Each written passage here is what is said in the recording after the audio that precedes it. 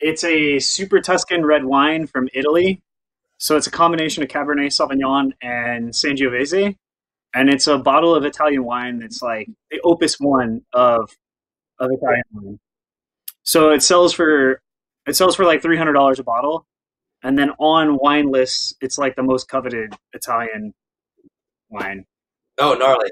Yeah, pretty legit.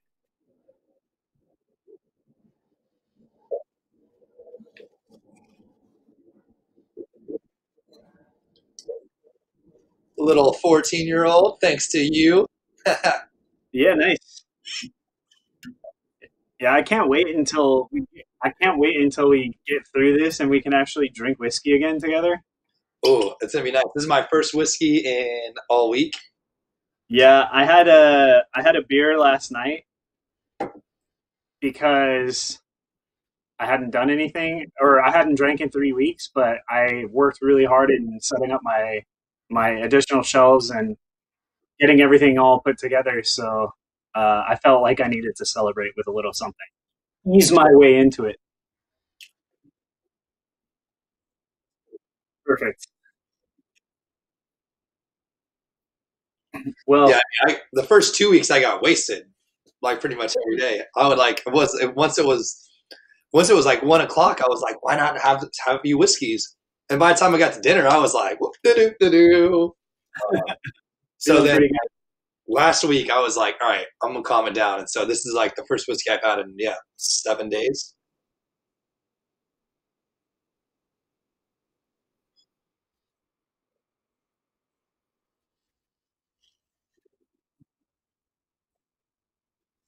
And my buddy, his name's Patricio. Patricio. Yeah, yeah, he just had his baby last week, and he's been pretty much playing fatherhood, and hasn't slept much, but now he's finally starting to get a little bit of rest and sleep. So I gotta close my windows because every night at 8 p.m. everybody in Ocean Beach howls like dogs. Ow! Like every night at 8 p.m. Everybody, the whole neighborhood, all the way from my house to Hallie's house, everybody I know in OB is like, I was like, hey, do people howl at 8 p.m.? And he was like, yeah, what's that all about? And I think it ended up on one of like the OB Facebook pages, and it was like, hey, every night at 8 p.m., like everybody howl. So like literally like you can just hear it like all up and down, all up the hill, like. So I got to make sure I shut my windows because last week one of them was open, and all of a sudden it started like right when we started, and I was just like, oh shit. so instead of clapping for all the health workers and people working in the hospitals, San Diego howls at 8 p.m. Yeah. Perfect.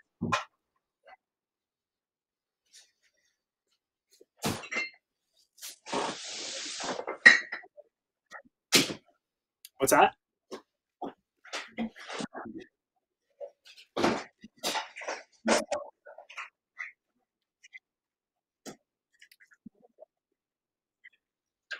It's really nice. It's fruity. It's got some spice. It's got a little bit of earth and tannins. 46. So all the private editions are 46 ABV, except for the Alta, which is the 10th anniversary, and that one's 51.2. Yeah, yeah, that's the one that's made from the Wild East.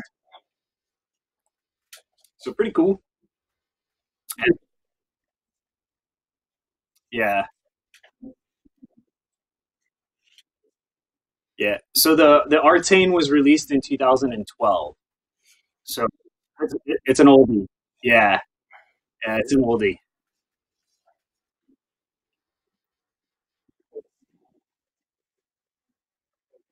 Ooh, that's nice. The 19. Yeah, yeah, 100%. The The night uh, was amazing. the Supernova is really nice, but the 19 is magnificent.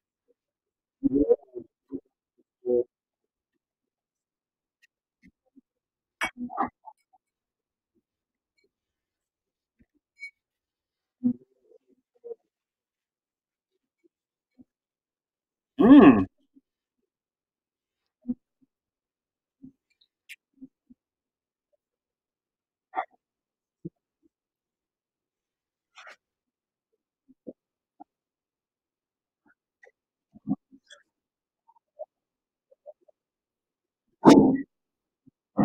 yeah.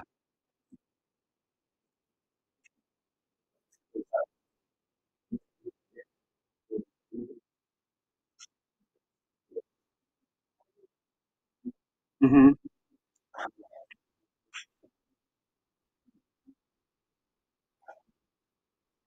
Nice. When all this settles down, if you guys ever make it up to Orange County, this whole shelf is all Ardbeg. Ooh, the lolly. I just got this guy. Oh, how much whiskey is in there? What's that? It's unopened. Oh my goodness gracious. So I have all four of them now. I just completed the set. Oof, But yeah, that whole shelf is all Ardbeg. So help me great. drink Oh my god. See, babe, I'm not that bad. She's always telling me how bad I am. I'm like, this looks like a little baby dick compared to that. it. Yeah. Baby tick. So look at in here.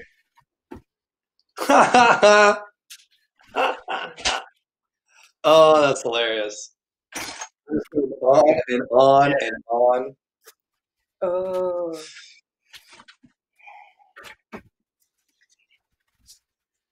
How now, brown cow? Watch out, kid. The Human Torch was denied a bank loan.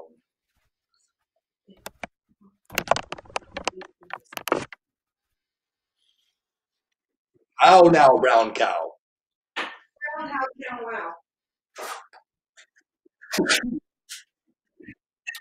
So lighting on my end is good and everything. Yep, you look great. Well, that's my closet, and it's completely full of random crap right now. So Block it out. yeah, I put the surfboard there to block it. Is what I did. I live in a one-bedroom apartment that's 500 square feet, and this is half of my house.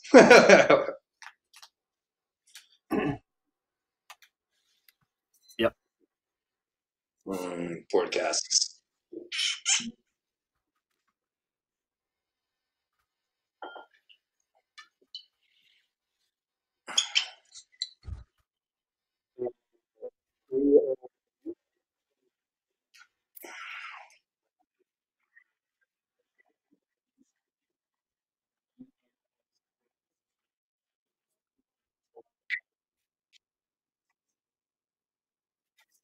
So it's just me and Victor.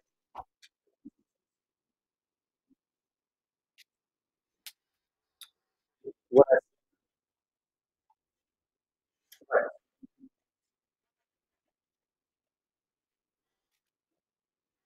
Oh, Okay.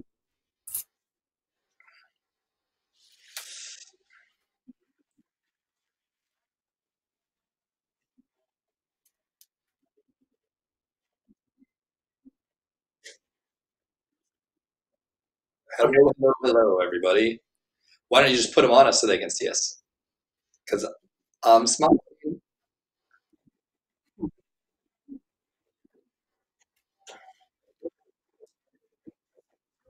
Chad likes to have control.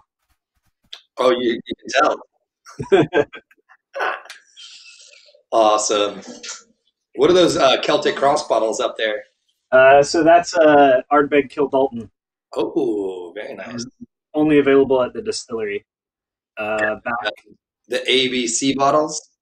So those are the ones that we released for the Tastemakers series, which were basically back in 2010. Around that time period, we sent out bottles to bloggers and whiskey writers, kind of before Instagram and all that. And we asked them to vote for their favorite whiskey. So we sent them samples of A, B, and C, and we didn't tell anybody what they were. So we just asked them to taste them, give their tasting notes, and then essentially choose their favorite.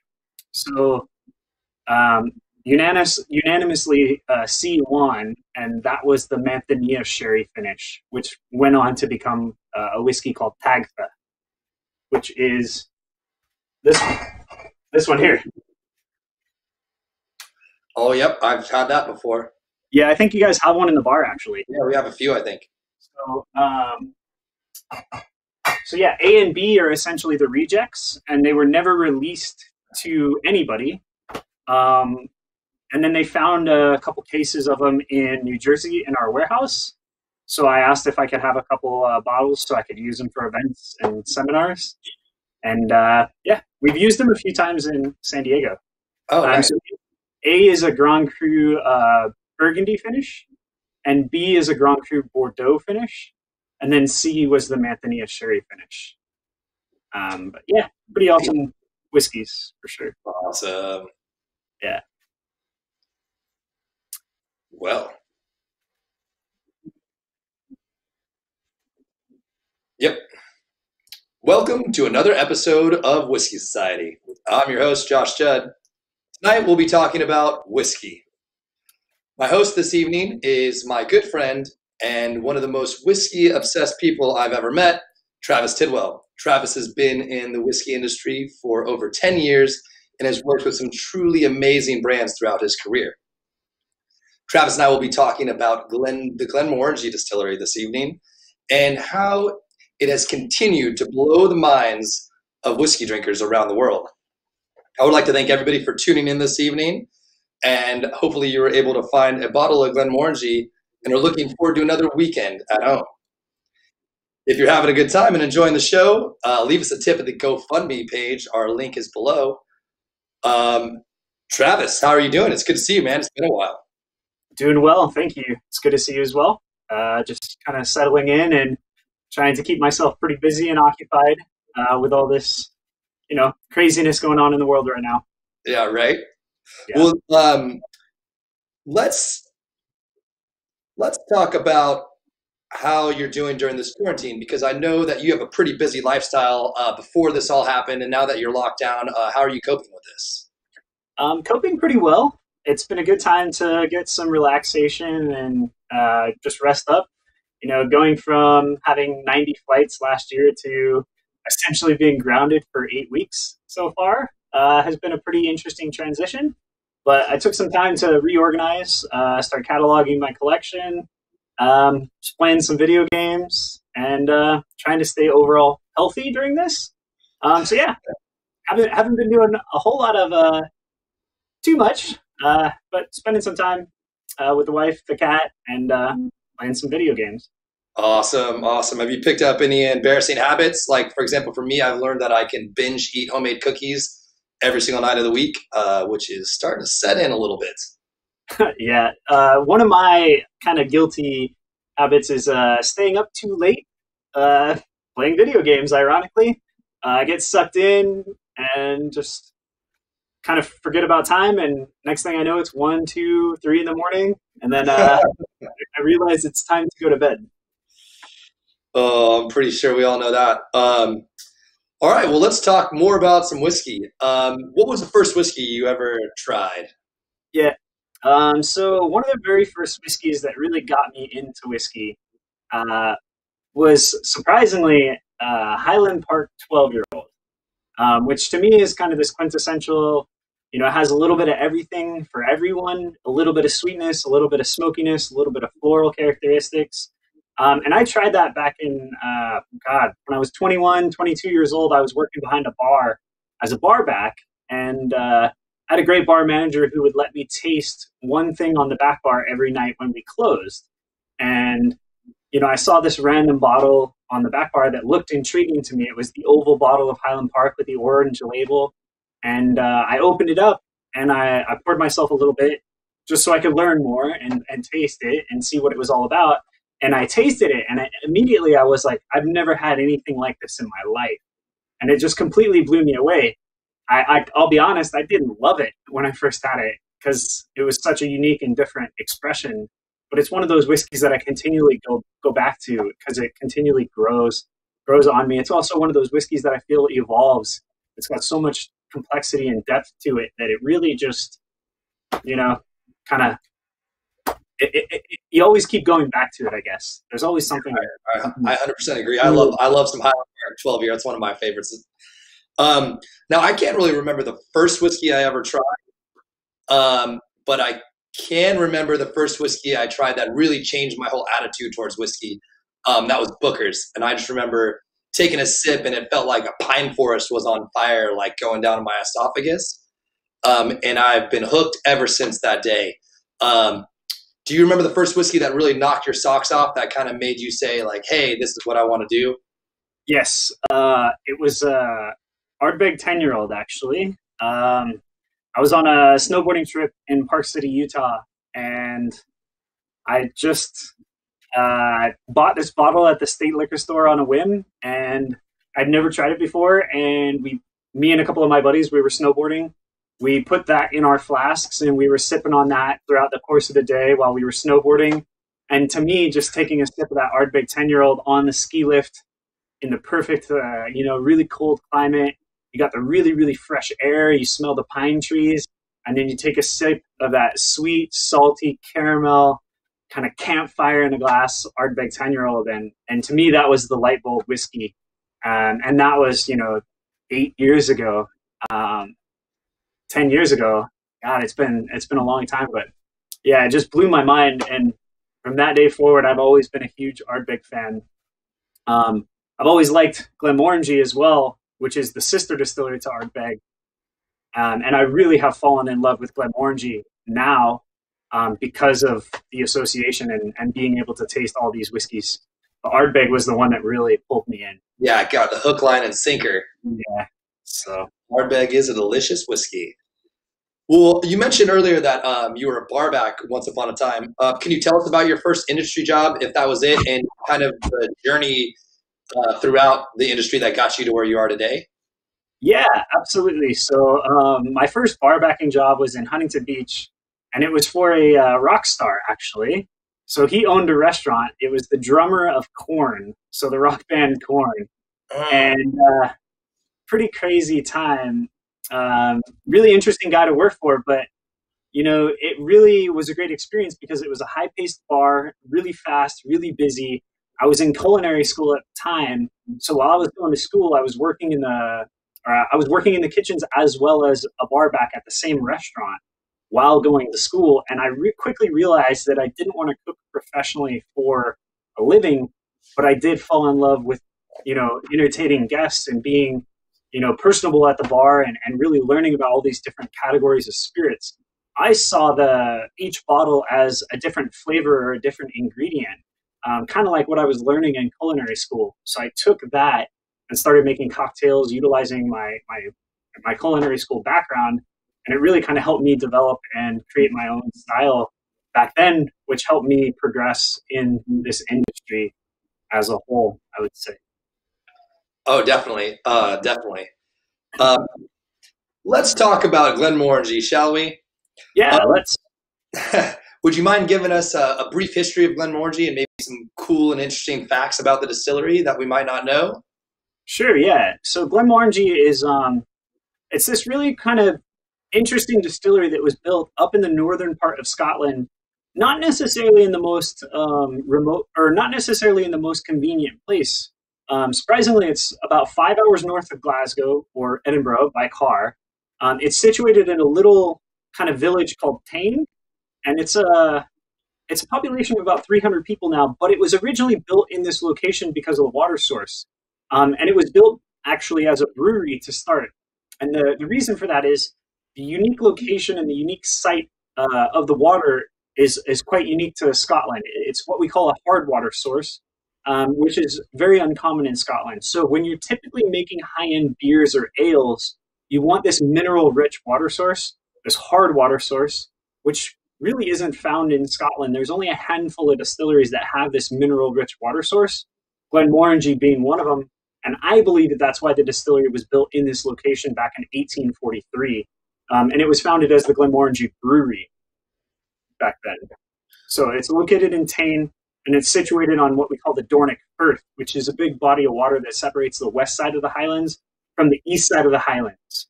So it's quite a unique location as well. Sounds beautiful. Yeah, really, really quite nice. So yeah, kind of fun. Well, I know you mentioned the water source just now, and I know distilleries are always talking about the water source. And so, could you go a little bit further into that and kind of like, do Sure. you have a natural spring, I'm assuming, based off the mineral richness that you were talking about? Or Yes. So the Tarloopy Springs is about 3 miles north of our distillery, up in the foothills of the Highlands, and basically there's all these little springs that are bubbling up naturally underneath the ground, and they come up into a spring-fed well, which we call the Tarloopy Springs. When it's doing that, it's being filtered underground through an aquifer, and it's being kind of filtered through this limestone, calcium, and magnesium. So it basically translates the rainwater underground. It bubbles up about 10 to 15 years roughly, and then it comes up and it's ready to drink water that has a very high mineral content, which is kind of that unique aspect that most of the distilleries in Scotland don't have. There are a few distilleries that have a hard water source, but it's not a spring fed. It's not being filtered underground. It's more hard water through the rivers and streams, where ours is actually going underground through that aquifer and then bubbling up naturally into the Tarloopy Springs, the natural source. And then you can go and actually drink the water straight away, which I've done. Have you had a chance to do that? Yeah, I have done it. I was a little scared at first. You see this algae floating in the water. You see the water bubbling up in the ground, and they're like, no, it's totally safe. Go ahead and give it a taste. And the water actually drinks almost like a uncarbonated Badois, if you're familiar with that water. It's a very chalky water, but it gives us a lot of additional kind of food source, if you will, during the fermentation process, and it gives us a much more active and rapid fermentation, which is one of the unique aspects of Glenmorangie, is the water because of that. That's awesome. Yeah. So Glenmorangie has this amazing, like light, just really, really easy, like mouthfeel, and then the underlying characteristic of Glenmorangie, every Glenmorangie I've had, is this like really subtle and delicate base with a lot of flavor on top. Could you go a little bit more into like what creates this? And I know we were just talking about fermentation and how the mineral-rich spring water gives it a little bit of a bump during the fermentation process. Could you kind of walk us through what's happening and why you end up with such a light, easy spirit to drink? Yeah, so I think that's one part of what makes Glenmorangie light, delicate, and fruity. But throughout the whole production process, we have these little tiny things, these small factors that are happening throughout the production process, and each step creates an extra layer of that complexity to it. So having the water source, having the fermentation, having the stills, having the active copper contact of the stills, the shape and size of the stills, all those little things adding up on top of each other makes Glenmorangie what it is. So I'd say it's a combination of all these little tiny things or little factors that then become a large factor that create that light, delicate fruitiness of Glenmorangie. So the water source is definitely one of them. The very active, rapid fermentation is another. And then one of the major things for us is the shape and size of the stills at Glenmorangie. Glenmorangie has the tallest stills in all of Scotland. They're 16 feet 9 inches, and they're very, very tall and slender. We actually bought those stills back in 1897 from a gin producer in London, and we imported those into Scotland, and we started making single malt whiskey with those. And what that does is it gives us a lot of copper contact because of the shape and size, how tall they are. As the vapors are distilling up, they're interacting with the copper and the walls of the still, and that is called reflux. So the more amount of copper contact, the more reflux there is, and that contributes to more the lighter, delicate, and fruity characteristics that translate over into the finished kind of distillate, if you will. So if you look at it from the opposite end, if you have a short, squatty still, you're going to have less copper contact. You're going to have less reflux. Your distillation time is probably going to be shorter, which means you're going to have a thicker, oilier, and meatier type of whiskey. Whereas Glenmorangie has a very long long distillation, You get a lot more copper contact. So that translates into more of those citrus fruits, kind of that perfumed, light, delicate fruitiness that you taste in Glenmorangie. I'm getting it right here. Yeah. Absolutely delicious. For everybody out there, I am currently drinking some Quinta Ruban 14-year-old aged in port casks. It is absolutely delicious. I hope you guys are enjoying your Glenmorangies out there as well. Travis, I have a few pictures from the distillery. Would you mind kind of walking us through these and kind of telling us what we're looking at? Absolutely. So the first picture that we see here is a couple of our warehouses, which are actually facing the Dornick Firth. Those warehouses face the ocean, and that allows a little bit of a more temperate climate, a little bit more of a kind of oxidative maturation where we get more kind of that circulation from the breeze in the ocean, which allows for some of our more experimental whiskeys is what we put in these warehouses because they are closer to the ocean. Some of the warehouses that are a little bit further in on the mainland, a little bit further in from the ocean rather, are going to be more of our staples. That's where we typically put Glenmorangie 10-year-old and most of our bourbon casks that will be laid down for the core range. So some of the private edition whiskeys and things like that are going to be closer towards the warehouses on the ocean, which is kind of cool. So that's what we're looking at here. That's absolutely gorgeous. Yeah. So this is the water source. This is the Tarlogi Springs. This is that. This is the picture of the water that naturally bubbles up out of the ground from the aquifer. It's that mineral-rich water source. So as you can see, it's quite a beautiful location, beautiful place. And this is where the water is then piped down to the distillery, but it's all gravity fed. So we're not pumping it or anything like that. It's being gravity fed to the distillery. So it's kind of cool for that aspect. Another kind of tidbit for Glenmorangie, we just went 100% natural gas last year. So Glenmorangie is 100% green as a distillery. So kind of a cool thing. Yeah, we just did that last year. So very cool, very cool. Yeah. And then this is some of the archived pictures we found, or blueprints rather, of the stills when we purchased them back in 1897 and actually put them into the distillery. So it kind of, if you can really look in at that picture, it shows the shape and size of the stills, the height, the dimension, and kind of what's going on in there. Those stills are actually very uncommon in the Scotch whiskey industry. If you've seen pictures of other stills, you'll recognize that usually they're a lot fatter on the bottom, and sometimes they taper up like a china cap or like an onion still. It is another kind of common style. But these are pretty uncommon, pretty unique. They look beautiful. They do indeed. And here they are. So this is what we call the cathedral. So currently at Glenmorangie, we have 12 stills. They're paired up 6 and 6. So we have 6 wash stills and 6 spirit stills. And this just kind of shows the scope and size of the stills. It's really such a beautiful picture. Another random fact, if you Google still house or stills, Glenmorangie is usually on the first page, and it's usually the first picture of the still on Google, which is kind of cool. That's awesome. It is beautiful. Now, is there a rhyme or reason? Are there like spirit stills and wash stills on one side? Are they kind of matched up, or? Yeah, so all the spirit stills are on one side and all the wash stills are on the opposite side. Okay. And that's just to keep uniform. It's to keep everything consistent. Yeah. Awesome.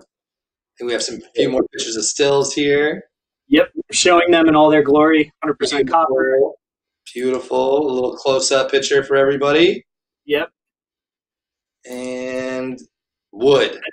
What's that here, Travis? So wood, we take a unique approach to our maturation. Glenmorangie has been utilizing bourbon casks since the early 60s.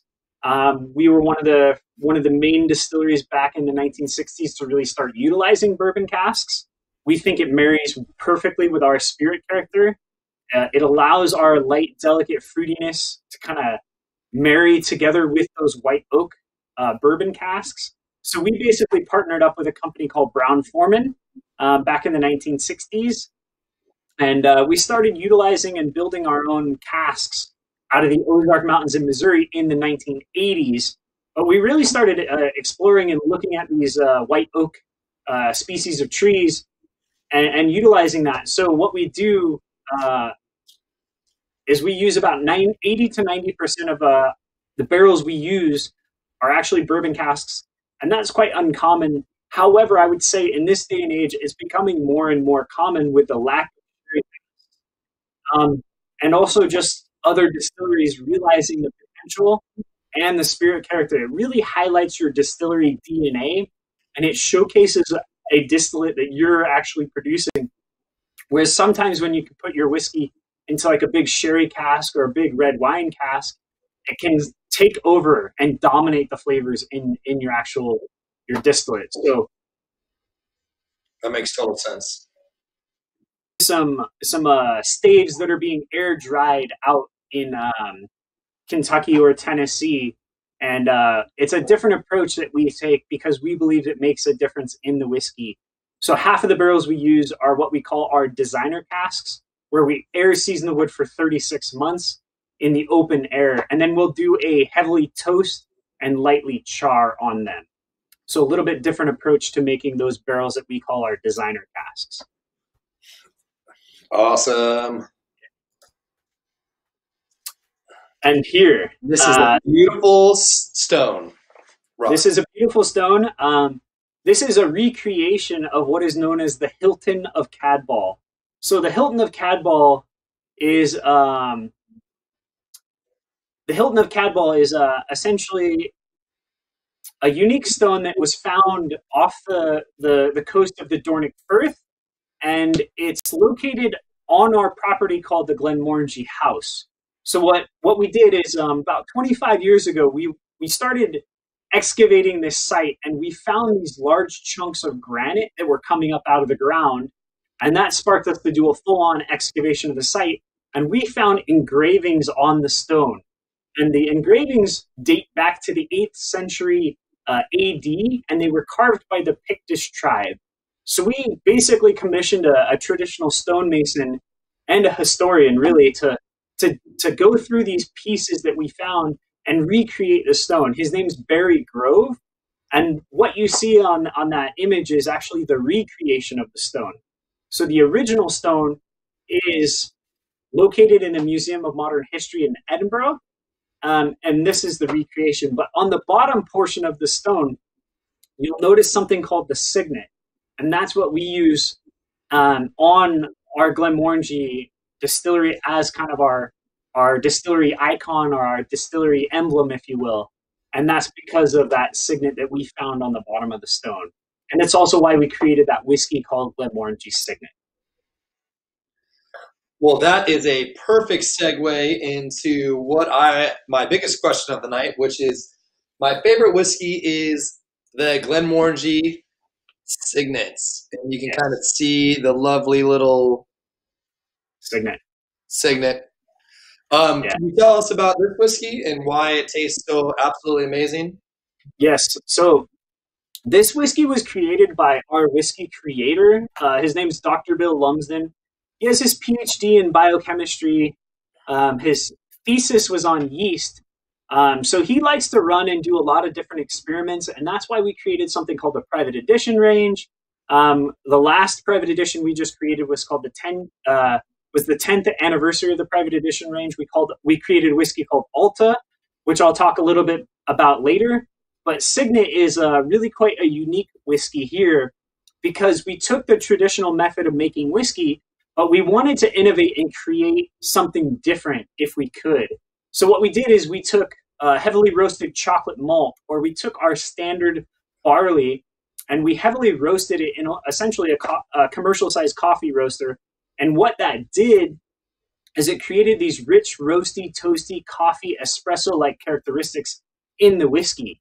Normally, that would not be something you can do, because we are so heavily regulated by the Scotch Whisky Association that we can only, use different types of casks. We have to be very careful with what we can do to innovate or create a new product.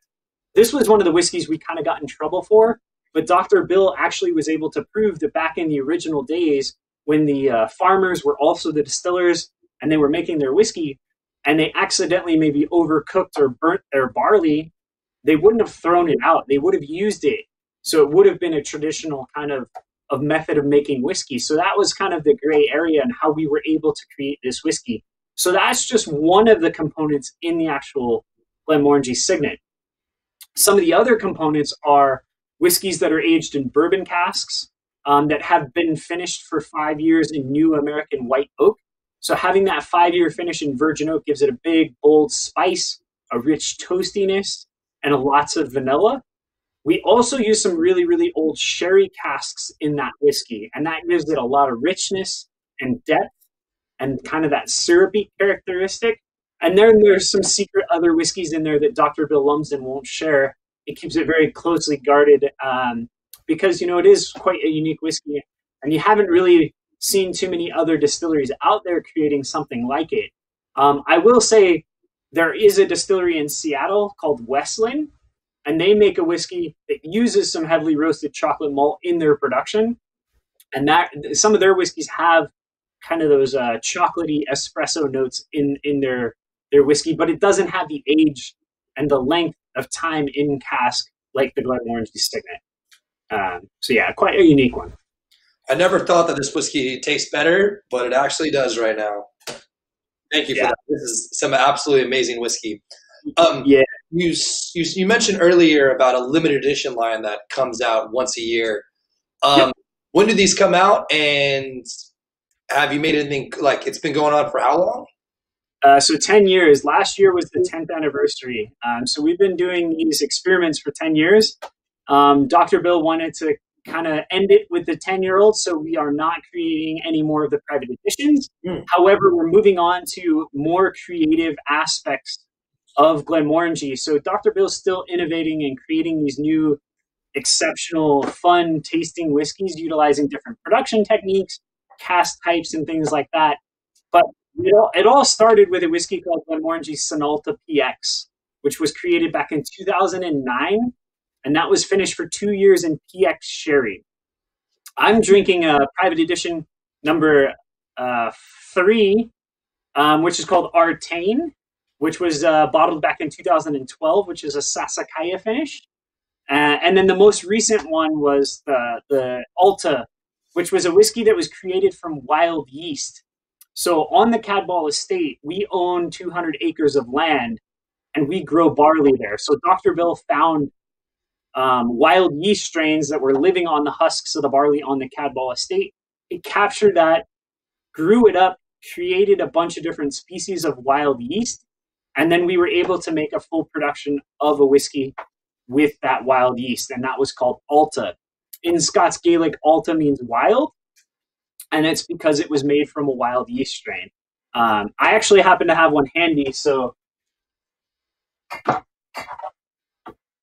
it's this bottle here, if you can see it there. So Alta bottled at 51.2, and it's aged exclusively in North American white oak, and it's a combination of second fill, mostly second fill bourbon barrels, because we want the spirit character to actually be highlighted, as opposed to using heavier influencing oak, which would take over and dominate the flavor of the whiskey. So we wanted to use kind of this little bit more used oak because it brings out more of the wild yeast characteristics. Awesome. So it's kind of funky. It's got some interesting sour, kind of funky off, very, very ripe fruits and characteristics to it. But it is a fun one. Next time I go to the bar, I'm going to go give that a little try. It's been a while since I've had it. My favorite Glenmorangie limited edition that came out was the Millicent. I just remember it had this like epic candy cane looking bottle, and it had this pepperminty quality. Could you tell me what's going on with the Millicent? Because I completely forgot. What was that? That must have been 4 years ago when it came out, or? Yeah, so that was, I think, 2015 or 2015. And what that is actually, that was another one of Dr. Bill's crazy experiments where he wanted to see what would happen if we took basically Glenmorangie Original and threw it into a barrel that had been heavily charred after the wine had been dumped immediately. So we took these red wine barrels from Portugal, and as soon as the wine was dumped out, Dr. Bill had the barrels heavily charred inside. And what it did is it crystallized all these little wine sugars, and it created these crystallized kind of characteristics inside of the cask. We then filled Glenmorangie into it, and it created all these candied sweet characteristics. And that's actually what Milshin means. It means sweet things in Gaelic. And that's why the box looks like a candy store or a sweetie shop. It's because Dr. Bill wanted to create a whiskey that was reminiscent of his childhood. He worked with another great professor named Dr. Jim Swan to figure out how you can target these candied sweet characteristics. And then he reverse engineered and made the whiskey that way, as opposed to sticking whiskey into a barrel, letting it age for 5 years and seeing what happened. He kind of took it from a different approach to target the flavors he wanted, and then how you would achieve those flavors that way. So that was kind of a fun experiment. That was a very polarizing whiskey. A lot of people either really loved it or really hated it. I like it a lot as well, because it was really quite sweet, but also the packaging. The packaging was really quite interesting. I'll show you it because I happen to have it handy. Awesome. So this is Milshin. So as you can see, quite an interesting package and label.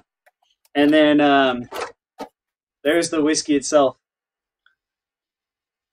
I just remember that whiskey like when I've tasted a lot of Glenmorangies, and I'm always excited about the limited editions when they come out. It's always a new, exciting, like, all right, what did they do this time? And I remember like getting the box and being like, this looks ridiculous.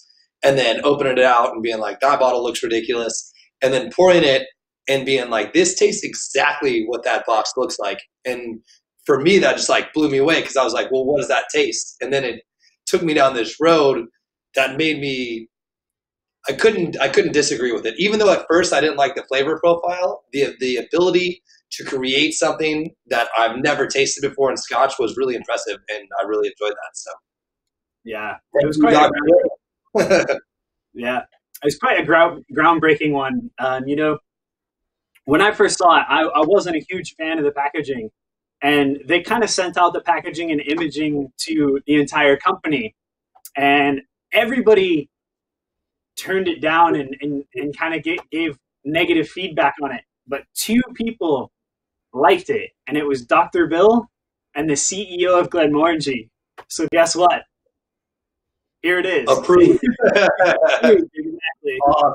Awesome. That's kind of a fun internal story that most people don't know. So that's kind of a fun one. Yeah. That's awesome. I really like that. So we talked about Dr. Bill.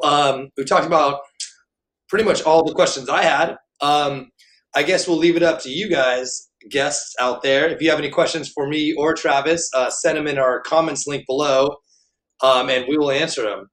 Travis, if you could just grab one of those Nika bottles from behind you, perhaps the yellow one. I don't think I've ever seen that before. Yeah, absolutely.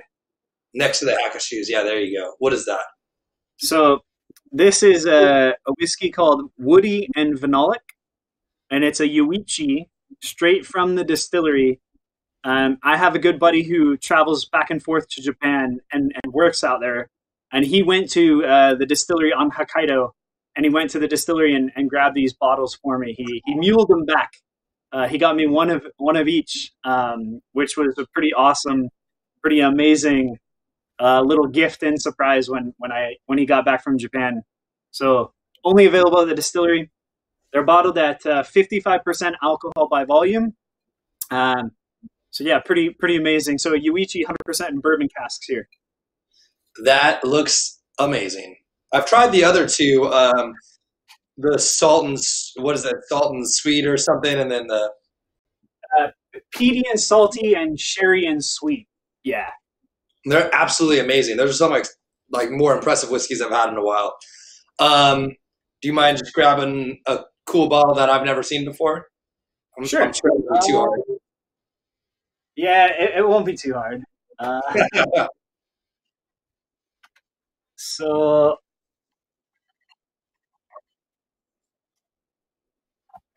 So they're all doing pretty good. They're all practicing social distancing. We're still producing a little bit of whiskey, but most of major operations have kind of been put on hold.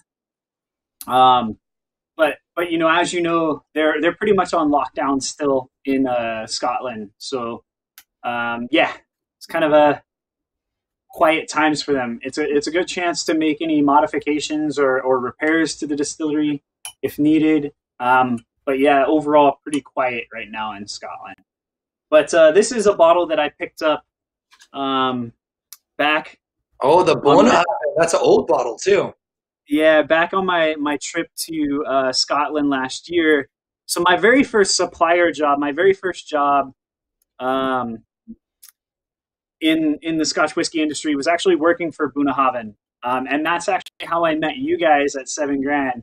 And that was about 10 years ago now. So when we went there, we had a really amazing tour at Bunnahabhain. And I picked up this 2003. That was the year I graduated high school. So that's when this was distilled. But it's also a Bunnahabhain that's been aged in Amontillado sherry casks. So I personally really love Amontillado. It's one of my favorite styles of sherry. So I picked up this guy, and then we did a warehouse tour where we were able to go into the warehouse and taste out of barrels.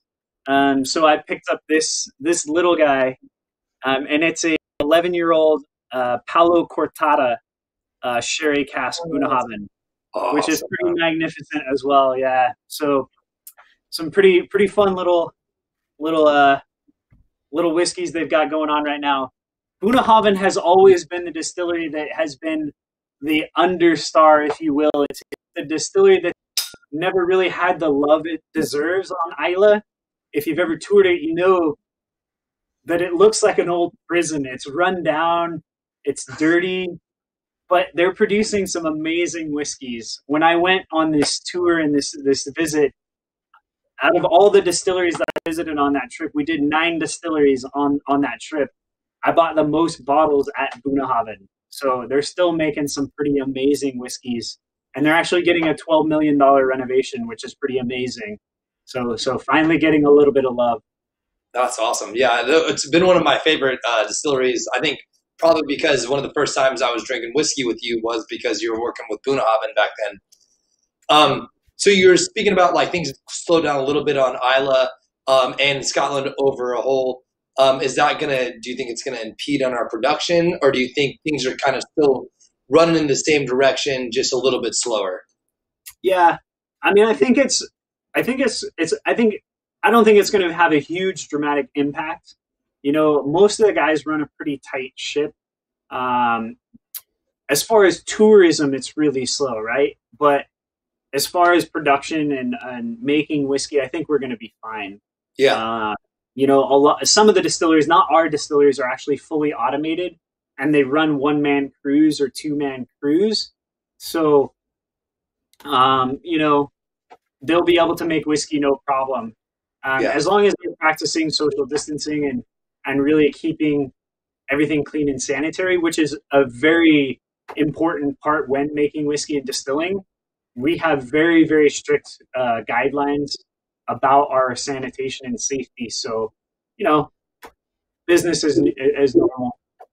Yeah, and distilleries tend to run under like a pretty strict regimen of like sanitation and like how many people are in the room and all that to begin with. So another question we had was age statements versus no age statements.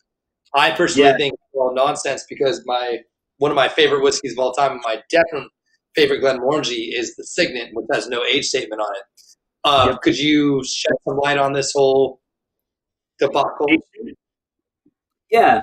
So personally, I'm a big fan of younger whiskeys. I love younger whiskeys.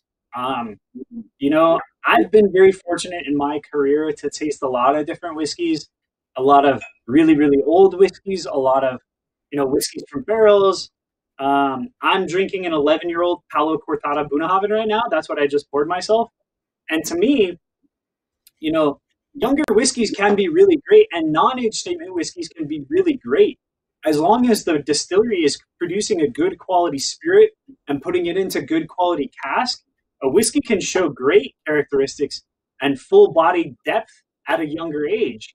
It's when you have whiskeys that are going into poor quality casks, maybe it's a poor distillate, and they're being aged, for only a couple of years, that's when the flaws really come through, you know?